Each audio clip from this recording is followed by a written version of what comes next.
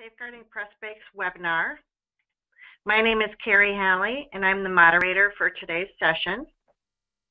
Today's webinar will start with a general overview of press brake safety and specific safeguarding techniques, then move into a deeper discussion, or sort of a compare and contrast, if you will, of electrosensitive protective devices, namely light curtains and camera-based laser AOPDs, or active optoelectronic protective devices. You have arrived in mute mode so that the presenter can speak clearly without background noise. We will have time at the end of the presentation for questions and answers, so please type your question in the chat box at any time during the webinar. Also, we invite you to provide feedback on our webinar today by participating in our poll after the Q&A session. Also, the presentation slides are available to download from your control panel under Handouts. Your presenters today are Mike Spain with Rockford Systems, and Carrie Holtzen with THCO is also on the line. So with that, we're ready to begin. Mike? Thank you, Carrie. Safeguarding press brakes, including electrosensitive protective device spotlight. Today we're going to look at different guarding methods for press brakes. We're actually not here to pick winners or losers. We're simply here to share our knowledge with you. Rockford Systems delivers innovative machine safeguarding solutions for organizations working with industrial machinery. Simply put, this is what we do. Today we're going to focus on press brakes. Our approach to machine guarding is to find the best solution for your machine by coming up with 2 or 3 safe solutions that fit you and your machine operators. Simply put, if your machine can be guarded, we can guard it for you. We're going to concentrate exclusively on press brakes today, but for background, I'd like to introduce some startling statistics on machine injuries in general. As reported in Safety and Health, a lack of machine guarding is consistently on OSHA's top 10 most cited violations report, moving from number 9 in 2015 to number 8 in 2016, and resulting in over $7 million in fines each year. Of course, the actual price tag for an injury is much higher than simply the OSHA citation, because indirect costs must be taken into account, such as damaged facilities or equipment, medical expenses, lawsuits, lost productivity, and replacement personnel. Worst of all, these accidents can cause very severe, potentially life-changing injuries or even death to employees. It is estimated that workers who operate and maintain machinery suffer approximately 18,000 amputations, lacerations, crushing injuries, abrasions, and most profoundly, more than 800 deaths each year. In 2016 alone, 88% of the total number of OSHA machine guarding violations were classified as serious, meaning one in which there is a substantial probability that death or serious physical harm could result, and the employer knew or should have known of the hazard. Press brake accidents. Press brakes are an unforgiving piece of machinery. The Department of Labor says there are over 350 amputations suffered each year in the United States. Keep in mind that many accidents are not reported to OSHA because of potential fines. We would expect the actual numbers to be much higher. So what makes a press brake so hazardous? Small press brakes easily generate 40 tons of force, large ones several hundred. In forming small parts, the operator may need to hold the workpiece close to the point of operation, and that exposes them to danger. The 2 ends of the machine can also present a hazard, and to the operator or his assistant. What can happen is when you feed a workpiece into the material, you've got the ends, or maybe you're trying to guide the workpiece into the machine, your fingers can curl around and be exposed to the mechanical hazard as the tooling closes. Finally, there's a device on a press brake called a back gauge. And what that does is it allows the machine operator to position his workpiece for the next bend. What it does is it follows the bending sequence of the workpiece, and it's usually powered by an electric linear actuator which creates a hazard of its own.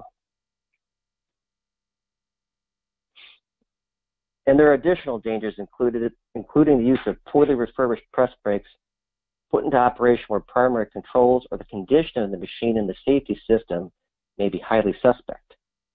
There are also dangers with brand new equipment.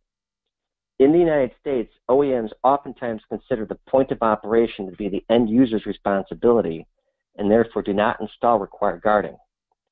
In the United States, the owner of the machine is responsible and therefore liable. European standards and European machines are guarded when after they're manufactured and they leave the machine, or when the machine leaves its point of manufacture, they're shipped already with the guarding in place. Fabricators rarely have staff members who have in-depth safeguarding competency to tap into, plus even more rarely perform risk assessments, a key factor in all of this. We'll get into that a little bit later. Lastly, operating a press brake is operator intensive. When two or more people are working together on the same press brake, only one should be designated as the operator. This duty should never be shared. The operator in charge of the brake should make certain that coworkers are clear of the press before beginning the bending process. Press brake regulations. Now that we've established why press brakes are dangerous, let's take a look at what is being done to make them safer.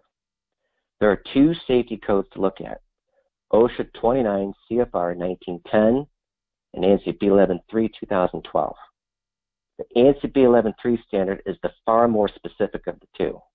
Plus, with the recent adoption of the European 12622 standard in the latest version, the updated B11.3 has largely removed many of the vague parts of its original. American standards often adopt European standards to augment or clarify an existing OSHA or ANSI standard.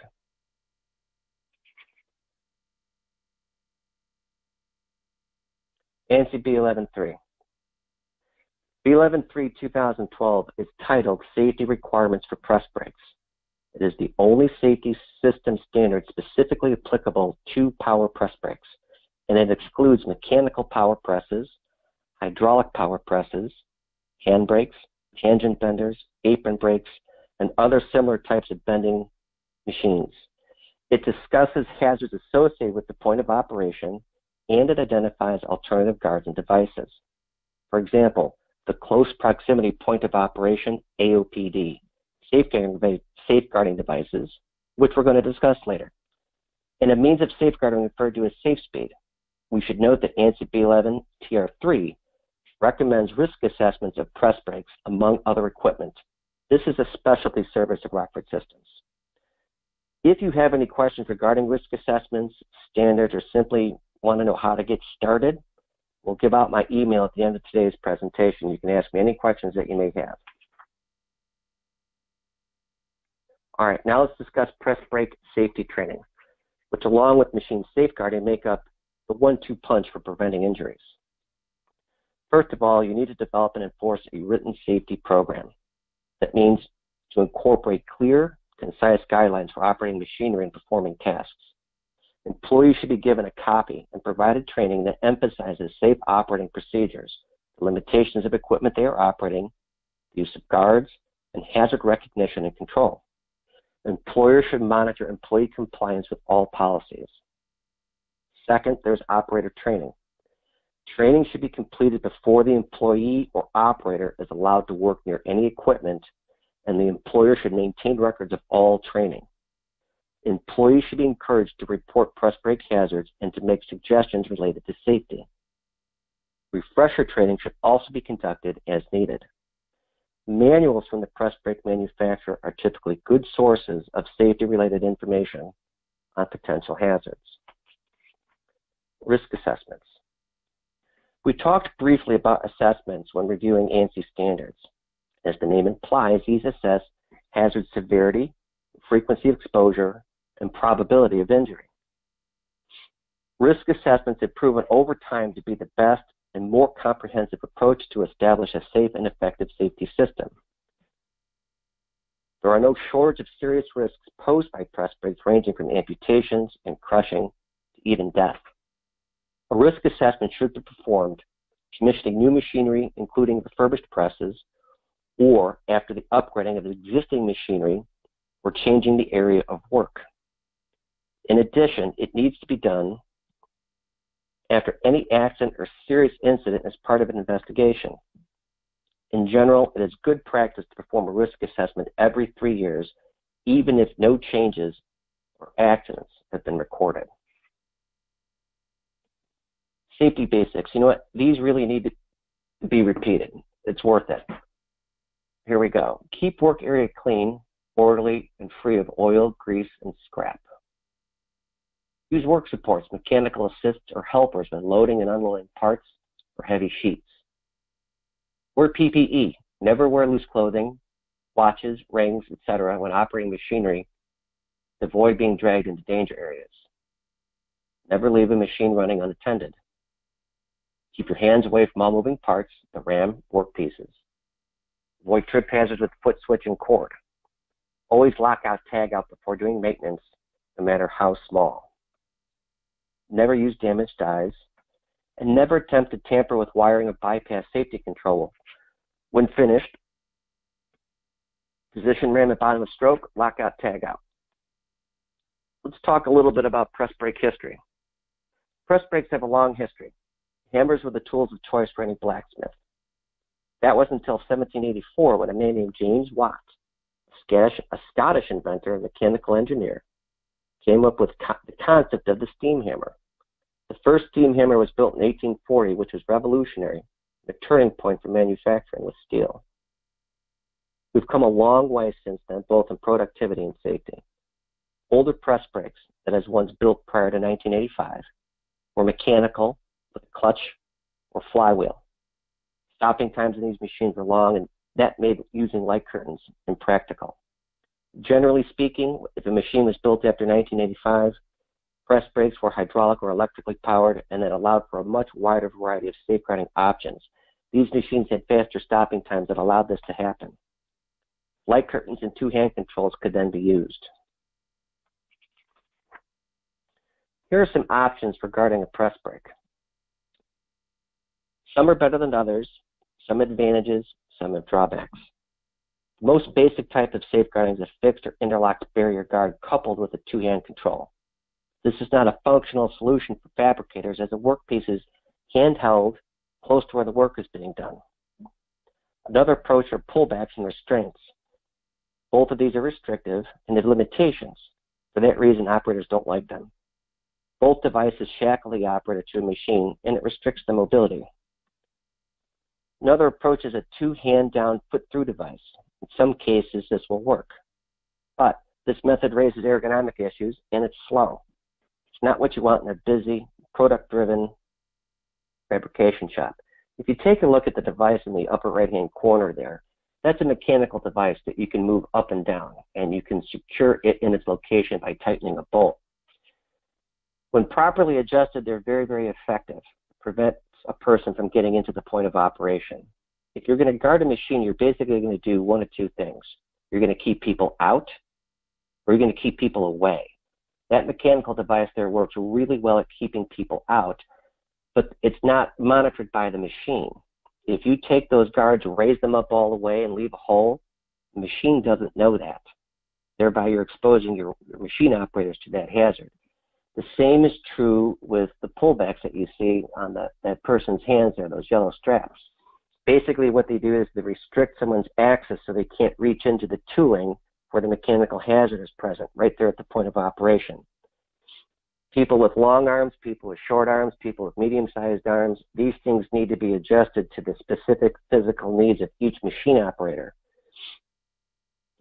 They have the same drawback that the mechanical guards do. If they're not properly adjusted, they don't work. Also, you could choose not to wear them. I've seen a number of times a person operating a press, they're feeding a workpiece, extracting a workpiece, and as the machine cycles, the pullbacks are moving up and down behind them on a pulley. Electrosensitive protective device spotlight. Now we will delve into some specifics on electrosensitive devices. Light curtain overview. Light curtains started as a simple product detection device, and then they developed into a machine guarding product. Early safety light curtains used incandescent lamps strung together with a corresponding line of light detector, basically a reflector. One of the first machine safety applications that safety light curtains were used on were presses. A light curtain is a photoelectric presence sensing device. It protects against access into hazardous points and areas. They can range from very compact to large. Some are more robust than others. And there are others that have a very high degree of build quality that can withstand demanding ambient conditions. There's some that you can get wet. There are some with an IP69K rating. You can get them oily. Some of them can resist large amounts of shock and vibration. We should note that a stop time measurement device, or STM, is needed to calculate the safety distance on a regular basis, just as it is needed with two-hand controls. Here we've got a picture of a machine on the left-hand side there. I know that some of the people in attendance today know what a light curtain is, but a lot of you guys out there don't. The yellow bars on the front of the press on the left there are a light curtain transmitter and receiver. They're wired into a safety monitoring relay and a pair of magnetic motor starters, which are part of the machine's control circuit. A light curtain creates a field of vision using beams of invisible infrared light that are spaced about 20 millimeters apart. If you reach through the protected area, this press will either stop moving or it will not begin the next cycle until you pull your hand away. Safety light curtains safeguard personnel in the vicinity of point of operation hazards.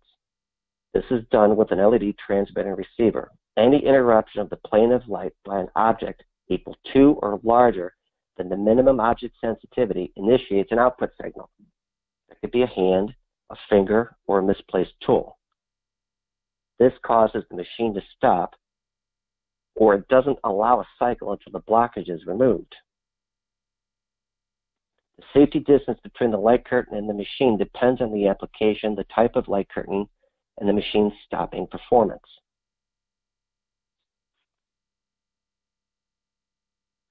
Light curtain blanking. This is a way to increase the machine's, here, let me back up a second, that's muting. Blanking. If a part bends up to the sensing field of a light curtain, it stops the cycle before it's finished. One of two things can be done to prevent this happening. One, just before the upper die touches the part, the light curtain can be automatically shut off for the balance of the cycle. This is referred to as muting. The light curtain during the hazardous, non-hazardous portion of the cycle, namely the upstroke. Basically what muting does is it increases productivity by extending the life of the monitoring relays. This is safe and it's recognized by ANSI B1119. If your light curtain is equipped with a floating blank feature, the part can bend up through the sensing field without stopping the cycle.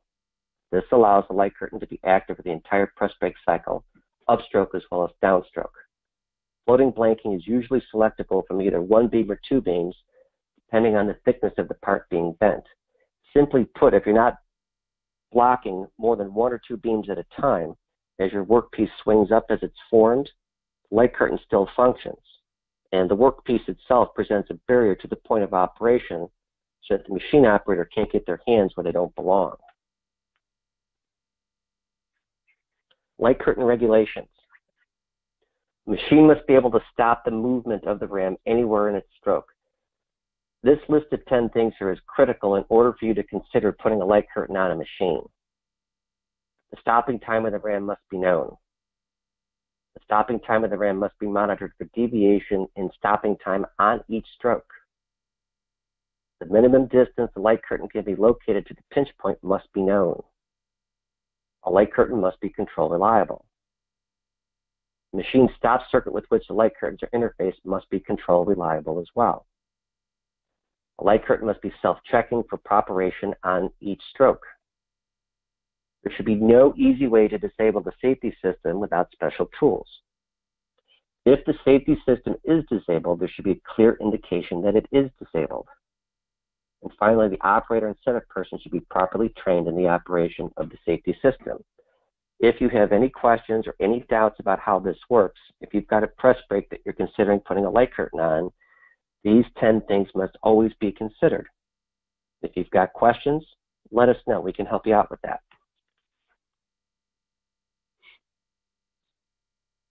Camera-based laser safety system overview. Active optoelectronic protected device, or an AOPD. This allows you to be right at the point of operation. Gives you close proximity to the point of operation. An AOPD system is best suited for applications where you have an application where you're forming a box, or you're forming a workpiece that has flanges, or in applications where the light curtain effectiveness is diminished due to excessive blanking or muting.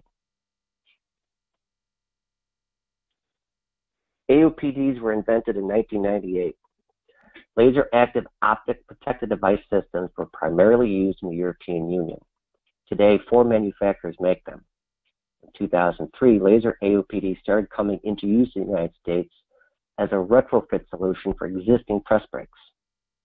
Laser AOPD has since become standard system for many press brakes, both on imported machines and those manufactured locally. This is important here. Inclusion of laser AOPD technology in the B11.3 standard is a welcome addition. It gives dealers, users a clear guideline to implement this technology safely. ANSI B11.3 subclause 8.8.7, close proximity point of operation AOPD safeguarding device. They call it out specifically and allow people to use this now.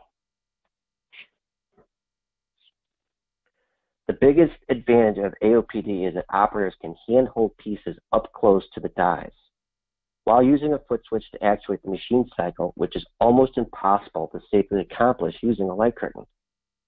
Another advantage is for larger piece parts with tall side legs that would be difficult when using a vertically mounted light curtain for safeguarding.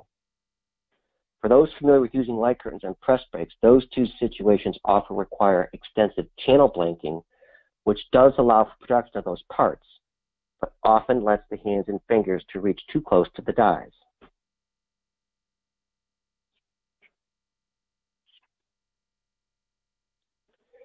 Lazersafe Sentinel Plus operation. The mute point is easily set according to the material position and optically verified automatically in each cycle. There's a graphic interface. It's got a magnet on it so you can put it where the work is being done or where the operator stands. It's an interface panel which displays the system and machine status in real time. You can see that little box right there on the machine where it says Sentinel Plus. There are multiple modes available to suit any shape and profile of workpiece. Integrated status LEDs for simpler and faster setup and adjustment, automatic monitoring of speed and stopping performance, quick adjust brackets with tool lock to keep the transmitter receiver clear during tool change, automatic tool alignment for simple tool change that takes only a matter of seconds. Here we've got a picture of a machine that's in our training facility. It's an AOPD combined with light curtains. In this case, the vertical light curtain has been provided for die configurations that the AOPD won't handle, like compound bends, for instance. This is done to ensure that safeguarding is provided for all die setups. For die setups where neither light curtain or AOPD offers effective guarding, but the part can be fixtured in place, meaning it does not require hand support, a two-hand control could be used for safeguarding. You can see the little control box there at the right of the machine. This machine here gives it's a great illustration of what a complete guarding solution looks like. If you notice, you can see the aluminum extrusion mounted to the sides of the machine and the expanded wire mesh. Here we've achieved what we would call the over, under, around, or through of the safeguarding solution. You can't reach around, you can't reach over, you can't reach under.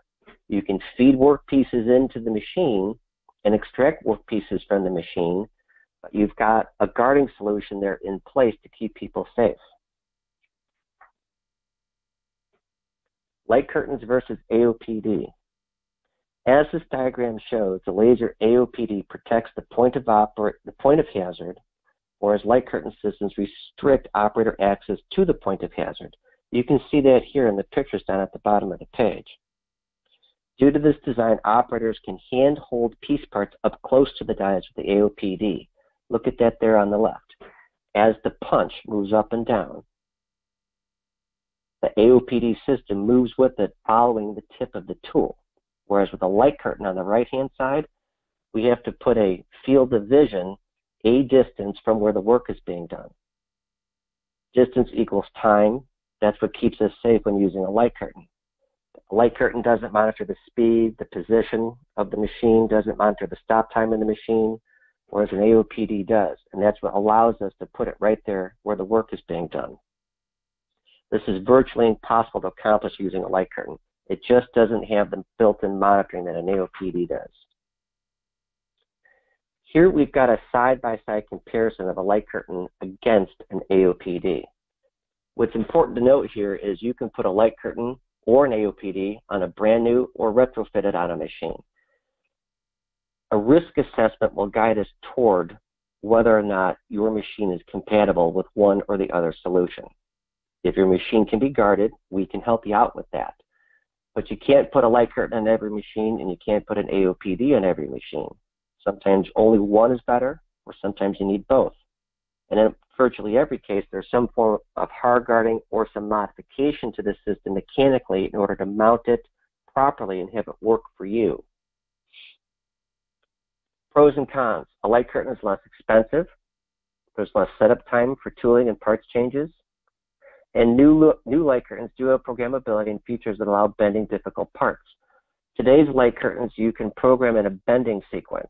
So if you've got a stack of parts that you want to form, or if you're forming the same thing over and over again, a light curtain can be programmed to remember 6, 7, 8 different bending sequences for your machine operator.